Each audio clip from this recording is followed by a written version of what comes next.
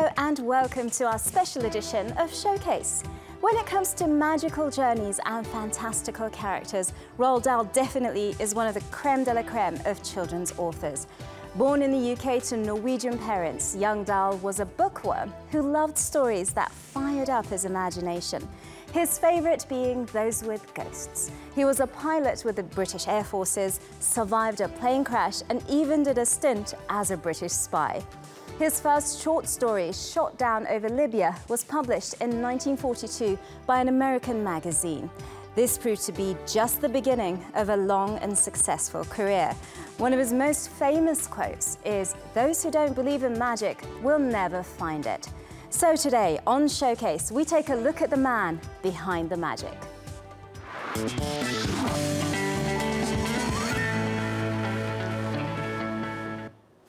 Celebrated author Roald Dahl's hometown is honouring the man and his vivid imagination with a variety of events, including an array of exhibitions at the Roald Dahl Museum, where people are encouraged to get up close and personal with his work. I was hearing all the secret whisperings of the world. Please enter. Who are you? He's Willy Wonka. I'm Violet Beauregard. I don't care. I want a group. I love the chocolate. I can see that. No more Miss Nice Girl. A dip face. Have a carrot. Nah, you eat it. A plethora of characters, all from one man's imagination. And to celebrate 100 years since Roald Dahl was born, his hometown is pulling out all the stops.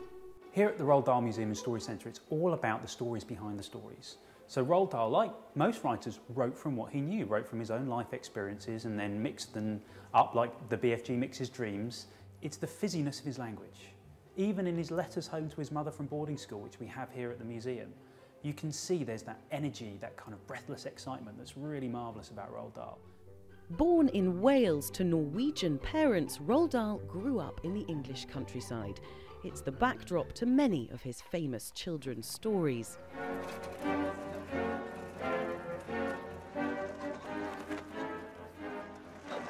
Well. I've got you this time. So, you're in for it now, my lad. Dangerous driving. Driving without due care and attention. Ah, Sergeant, the very man I wanted to see. But it's the characters that have captured children's imaginations for more than half a century. From Willy Wonka, to Fantastic Mr. Fox, to the big friendly giant. The people populating Dahl's stories are still finding their way onto the big screen.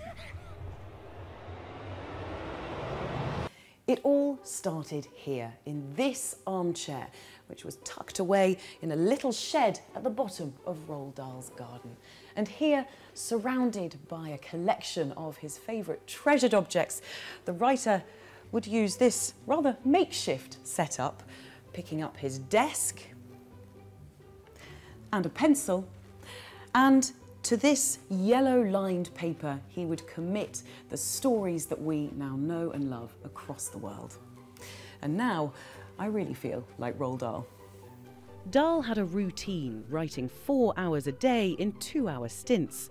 But he wasn't always a writer. He started his career as a fighter pilot, and his first published work was about a plane crash he suffered in 1940. He had limited success writing for adults, and it wasn't until his children were born that Dahl found fame, with stories he'd invented to tell them at bedtime. His characters speak gobblefunk, and this year visitors to the Roald Dahl Museum can have a whiz-popping time learning to tell a boot boggler from a hornswoggle. Belle Lupton, TRT World, Great Missenden. From children's stories to tales of the unexpected, it's time to talk about possibly one of the best storytellers of all time. And for that, I'm joined by literature critic and writer Tom Ward. First of all, congratulations on your new book, Dead Dogs and Splintered Hearts. It has just been released and is getting some great reviews. You say you were inspired by Dahl's book for one of the poems. Tell us about it. Has Dahl always been an inspiration? Yeah, thank you very much. I think every English writer, whatever they write, is inspired by Roald Dahl to some degree. I wrote this poem in my book. It's sort of, I woke up after reading, falling asleep reading his short stories and just had the image of a bag of eyeballs in my head, which must have somehow come from his stories. So I imagined a wife providing this as a present to her husband after she's been away, and the idea just came out of there really, but I think it was inspired by Roald Dahl's very strange twist of reality. Some research shows adults read Dahl's children's books even more than the children themselves. Why, as adults, are we so fascinated by his books?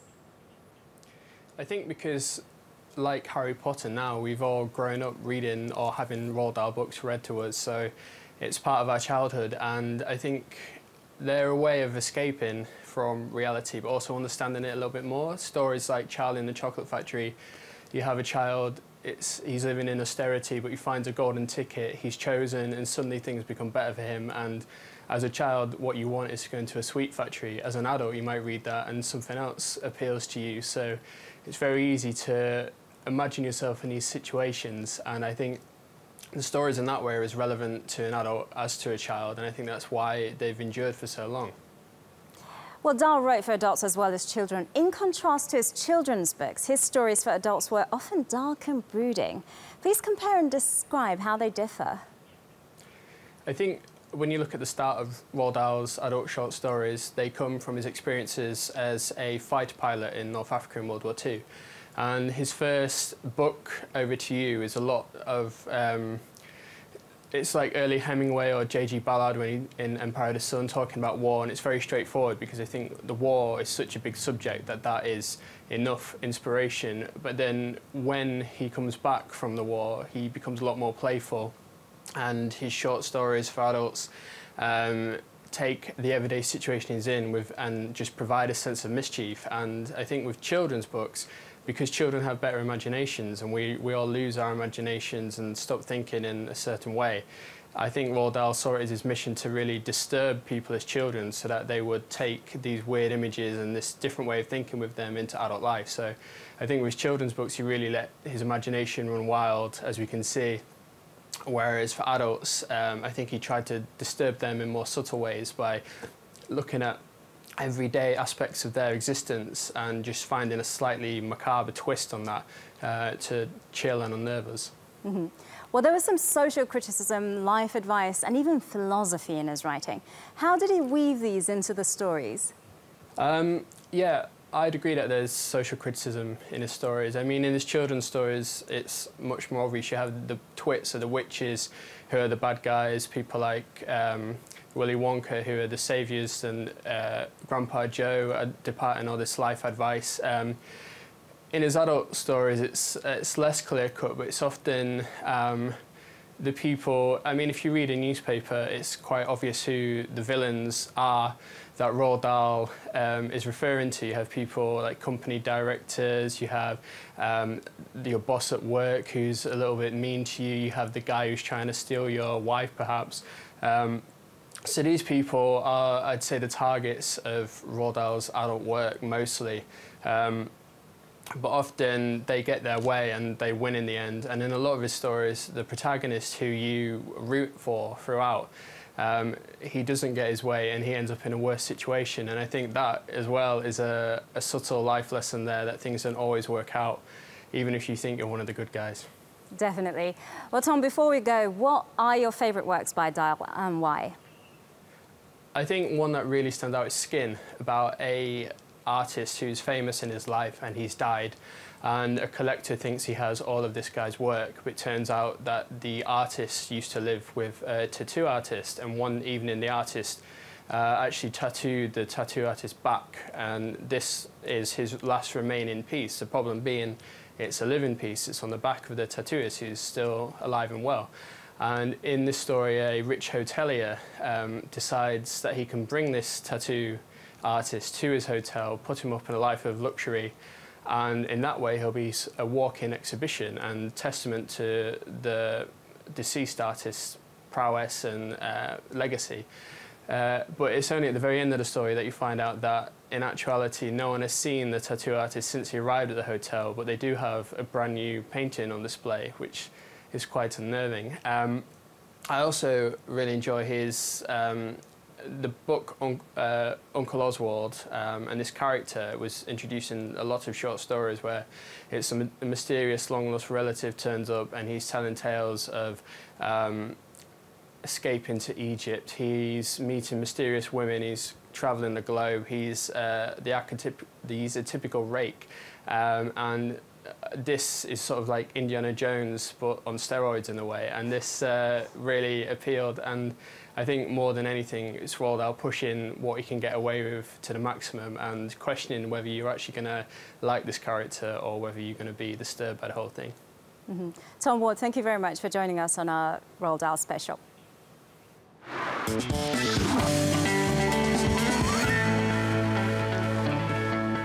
He's one of Britain's best-loved authors, but Roald Dahl's fantastical characters are also perfect for the big screen. Let's take a look at some of the most famous movie adaptations of his work.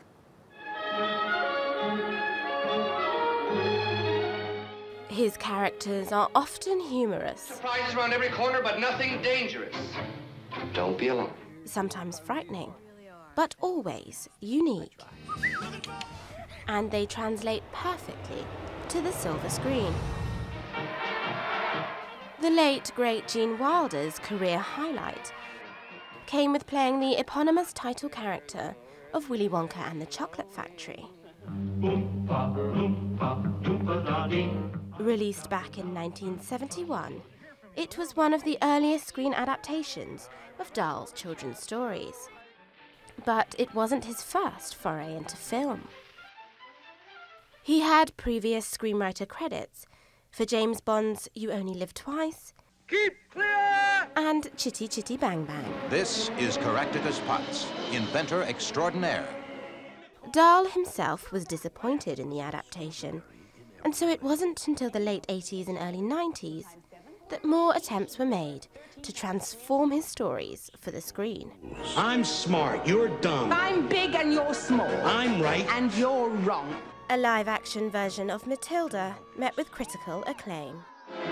Dahl's children's stories often have a hint of darkness. The Witches, about a young boy who stumbles on a witch's plot to rid the world of all children, featured a terrifying Angelica Huston when it was released in 1990. I don't care. The third era for Dahl's books came in the 2000s, with Johnny Depp taking on the role of Willy Wonka in 2005. Candy doesn't have to have a point. That's why it's candy.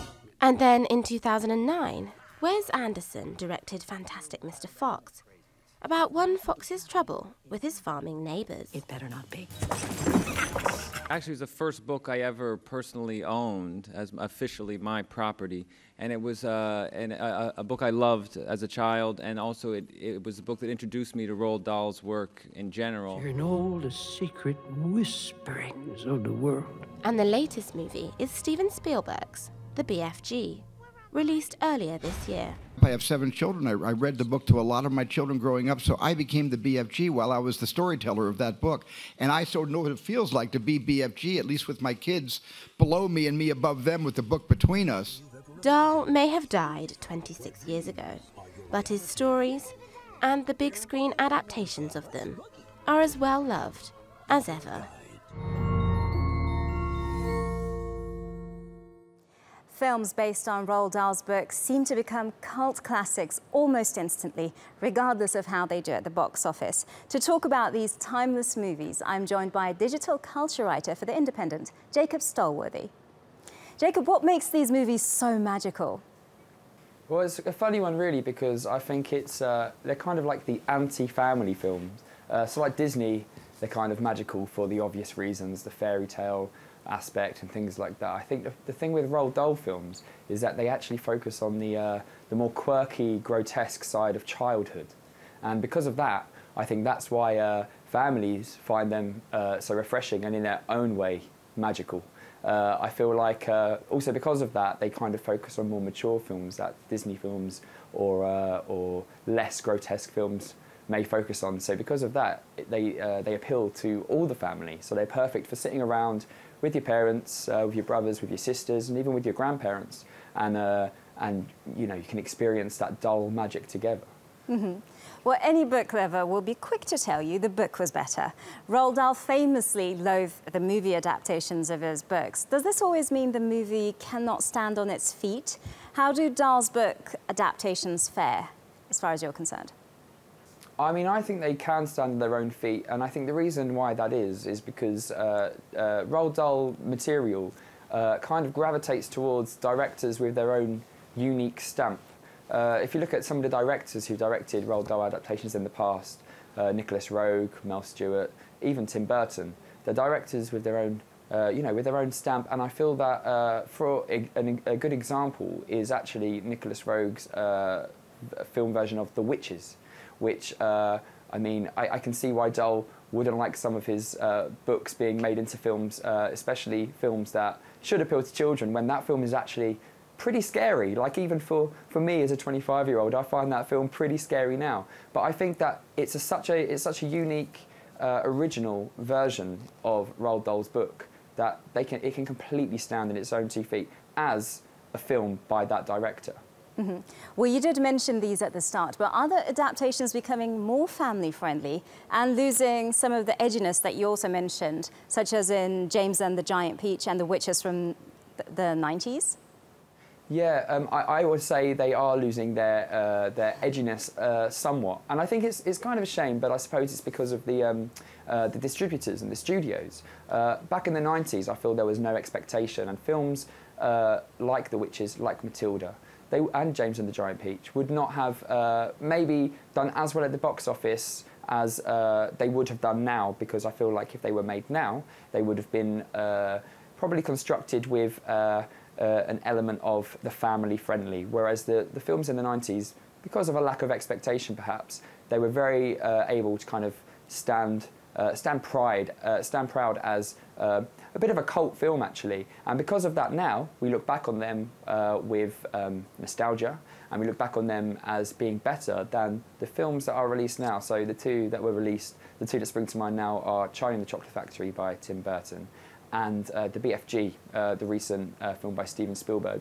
and they definitely do shun the more odd elements of Roald Dahl to kind of focus on the schmaltzy side of relationships at the centre of these films and these books. Mm-hmm. Well, we've recently lost Gene Wilder, who played Willy Wonka in 1971. What can you say about his iconic performance as Willy Wonka? Now, I'm probably biased because when I was about 7 years old, I probably watched this film about 8 times a day. But what I can say is, as a child, right through to the age I am now, I view that performance as one of the best examples of a performance in a family film. And the reason for that is because I think he completely nailed what Willy Wonka should be. And what that is, he's the kind of character who you feel like you can rely on him. You feel that he is, you know, that kind of sturdy uncle figure that you can rely on for a laugh, for advice. But the minute you cross him, he will probably push you in front of a car, and you know, if you say something he doesn't like. And I think that was so good about that role, because he was so unpredictable, yet Gene Wilder, being the comedic actor that he was so lovable, and I feel that is exactly what that role needed. And because of that, I mean, for me, it's the role I will always remember Gene Wilder by, even though there's lots of other roles that I love of his, but that one I think was a performance of a lifetime, and rest in peace, Gene Wilder. Jacob, definitely agree with all of that. But how about Johnny Depp, who played the same character in 2015? Well, the thing with Johnny Depp is, back in the day, back in his day, in the early 90s, when he was working with Tim Burton as well, he was a bit of a wild card, and he gave some very good performances, namely Edward Scissorhands and Ed Wood. But the problem with Charlie and the Chocolate Factory is I feel that Tim Burton came onto this film with no other actor in mind apart from Depp, and I think that Depp had just come off the success of Pirates of the Caribbean, which he got an Oscar nomination for, and roles like that don't usually earn Oscar nominations. And I felt like he tried to do the same again, but instead what he did was he kind of gave a very strange, off-kilter performance, which is not a problem, but I think it was basically, it seemed inspired by Michael Jackson, even though he always claimed that that was never intended. And he claims he tried to do a very different thing to what Gene Wilder had done in 1971. But instead, I think he tried to homage the role without intending to, and through that, kind of not disrespected it, but didn't do the job that he probably first thought that he was doing. Inspired by Michael Jackson. I'd never heard that one before. But finally, the latest adaptation is Disney's The BFG, directed by Steven Spielberg. How did you find the movie, and where does it rank among the others? Now, the BFG is a strange one for me. I didn't love it. A lot of my friends and fellow journalists really enjoyed it. But for me, I felt like it was a bit lazy, and not in the visuals. The visuals were amazing, but I felt like he tried to do what Henry Selick had done with James from Giant Peach, what he did with stop motion, but they tried to do it with the rotoscope and Mark Rylance playing the big friendly giant, which was great. But I feel that because of that, it lacked a connection with me and with a lot of the crowd where I did watch the film, who did admit that they kind of in the first hour were nodding off to sleep, where there's lots of lights flying around the screen and not much story propelling forward.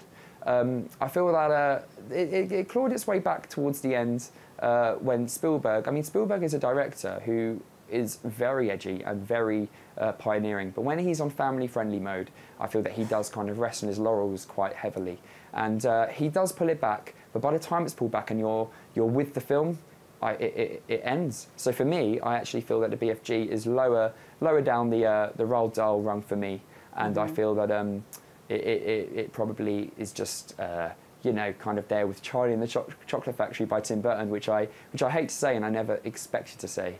But yeah, the BFG, I'm not the biggest fan of that, I'm afraid. Well, Jacob Stolworthy, it's been very informative. Thank you for joining us. Yeah, I'm glad.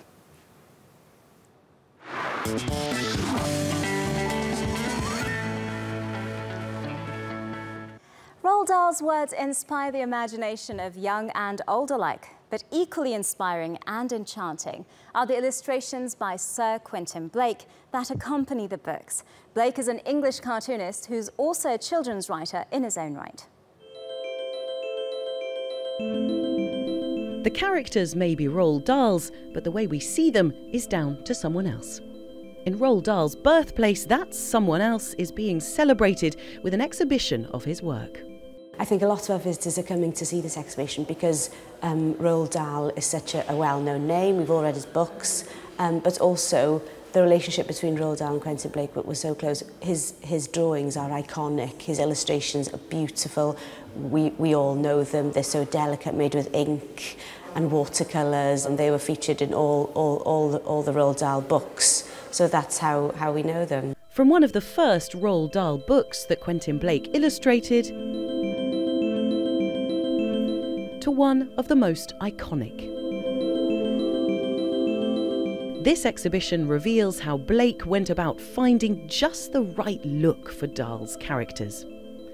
Matilda, the reader of books, had to look wiser than her years, but to remind us she's only 6, Blake made her tiny. As for the BFG, Roald Dahl rejected Blake's first 2 sets of drawings. The giant's original apron was switched for a waistcoat, and he was in long boots until Blake received a parcel from Dahl one day containing his own Norwegian sandal. Now the character was complete. Walking through this exhibition, you really get a sense of the volume of Quentin Blake's work. What's on display here is just a fraction of what he produced, both on his own and working in collaboration with other writers. His collaboration with Roald Dahl was the most important. It lasted 13 years and resulted in 20 books. It's now almost impossible to think of Roald Dahl without conjuring Quentin Blake's images. Quentin Blake really, his pictures really add to the book, actually. He's so talented at just picking out the right things, like the right bits of food stuck in Mr. Twit's beard and all those horrible things. I like the drawings because they do them very delicate. It's a twit. It's about these 2 ugly people who don't like each other, and then they fight all the time. It's funny as well. Now, 16 years after Roald Dahl's death, his creative partner and friend continues to bring words alive with his unmistakable illustrations. Belle Lupton, TRT World, Cardiff. That's it on this special edition of Showcase from TRT World Istanbul. We hope you've enjoyed our celebration of Roald Dahl's magical world of storytelling. I'm Özlem Şiten. Thank you for joining us. Bye for now.